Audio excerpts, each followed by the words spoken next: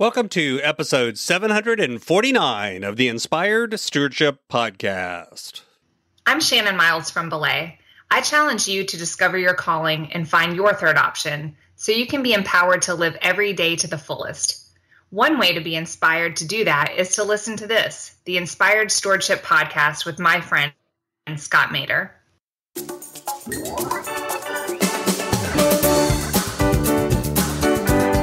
Because the truth is, everyone loves learning, but nobody really likes being taught. People don't like to be lectured to, they don't like to be told what to do, but they love to be able to find their own way through. They love to be able to solve their own problems. And that's one of the reasons that pulling often helps a client make more progress. I tell coaches all the time, I don't want to pull. Welcome and thank you for joining us on the Inspired Stewardship Podcast. If you truly desire to become the person who God wants you to be, then you must learn to use your time, your talent, and your treasures for your true calling. In the Inspired Stewardship Podcast, you will learn to invest in yourself, invest in others, and develop your influence so that you can impact the world. In today's episode about developing your influence through stewarding your talent, I talk with you about why coaching can be a push or a pull for people, how coaching is often more pull than push, and why that matters for you and the progress that you want to make. You've heard me talk about developing your talent, and one of the best ways to do that is through books. But if you're like most people today, it's hard to find the time to read. And that's why today's podcast is brought to you by Audible. Go to inspiredstewardship.com/audible to sign up, and you can get a 30-day free trial. There's over 180,000 titles to choose from, and you can pick one and listen your way to developing your talents via Audible. That's inspiredstewardship.com/audible to get your free trial and listen to great books the same way you're listening to this podcast.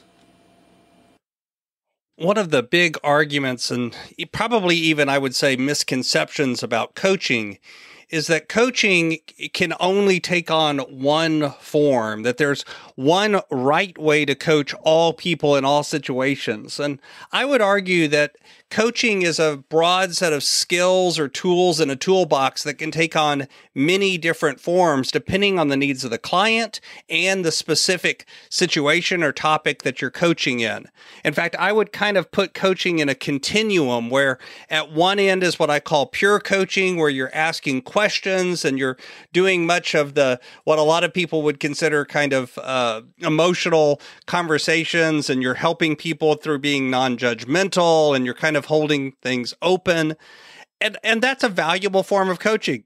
It's actually very helpful in many situations. And then all the way at the other end is when you act more as a consultant, where if a client has a specific problem, you come in with a specific set of tools or a specific solution or a specific technique and teach them how to implement that technique, and it solves the problem.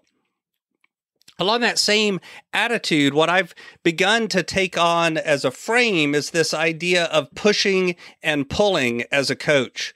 I've seen Jennifer Hall, who's an executive coach, and others write on this topic over the years.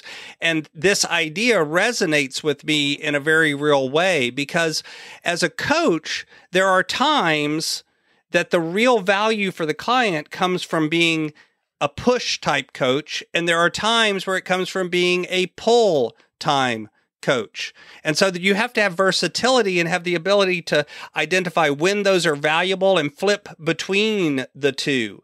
Things about how the coachee, the person being coached, feels, how their level of competence, their experience level, their commitment, the problem being addressed, how important it is. All of these things can affect whether or not you need to push or pull as a coach. And so I wanted to talk about some of the different approaches and why you might want to take on a push or a pull type of approach. And as a client, this is valuable because if you think about coaching, if you think about coaching yourself or improving yourself, you often have to find people in your life to do each of these things. This is part of what Braden was talking about when he was talking about developing the board and having some people that would push you as well as some people that would lift you up or support you. It's part of that same idea of putting those in your toolbox. And so think about it like this. One of the simplest ways to look at it is it's the difference between asking and telling. If you're pushing, you're telling someone, this is the way it is. If you're asking, then you're pulling them along. Now, I want to be careful here because one of the things I've seen coaches do is ask questions that are technically not really questions. They're hidden statements. They're hidden tells. They're actually a push question, not a pull question. Not all questions are pulling. If you already assume the answer in the question, then you're really telling the person, not asking a question. But in good dialogue, you will spend much of the time, if not the majority of the time, asking questions to find out the position and perspective of others rather than just telling people your own perspective and position. This works in leadership. This works in coaching. This works in parenting. It applies at all different levels. If you think about looking at just the performance in a situation, that's a push type focus. If you're pulling, you're focusing not just on their performance, but also on their development. Both of these things are really important. You need to not just look at doing good at what you're doing today, but also look for ways that you can grow. It's one of the reasons why getting 360-degree feedback, where you talk to not just the client, but talk to the people around the client about the situation, can be so valuable, especially for executive coaching. How about looking at weaknesses versus strengths? If you're pushing, you're focused on weaknesses. If you're pulling, you're focused on their strengths. And by the way, I love focusing on clients' strengths. That's a wonderful approach, but you cannot ignore weaknesses. If all you ever do is focus only on the strengths and don't pay attention to the weaknesses, that doesn't actually lead the person to develop in a healthy way. Not that they're ever going to master their weaknesses to the same level of their strengths. You don't want to waste the time and energy trying to do that. But over time, you do want to make sure that you've developed systems or processes or other people or support tools or other things that can shore up their weaknesses so those don't become the thing that actually derails them.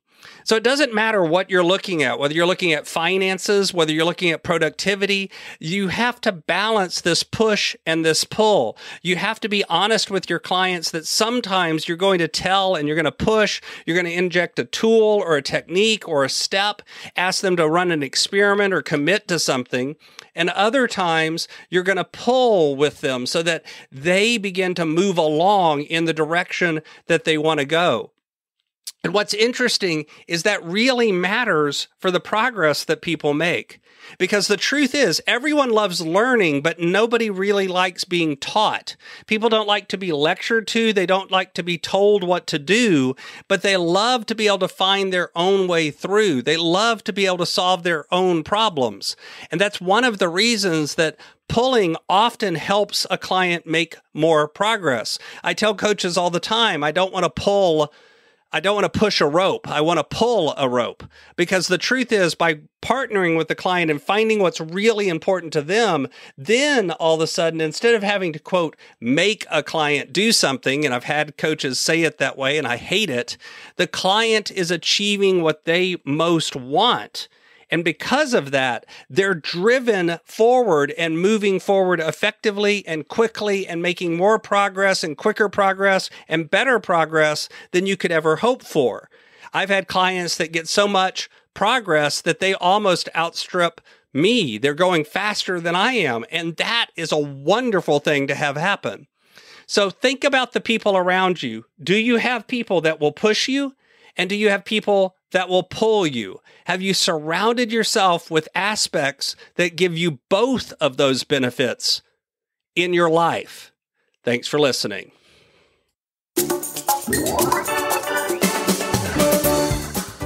Thanks so much for listening to the Inspired Stewardship podcast. As a subscriber and listener, we challenge you to not just sit back and passively listen, but act on what you've heard and find a way to live your calling. If you like this episode on the stewardship of talent, you can go over to inspiredstewardship.com/talent and sign up for our 5-week series on the stewardship of talent.